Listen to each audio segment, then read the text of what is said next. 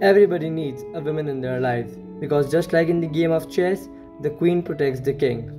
Hello everybody, today I, Viral Bajaj, a student at Kyar Mangalam World School Vaishali, is here to enlighten you all about International Women's Day.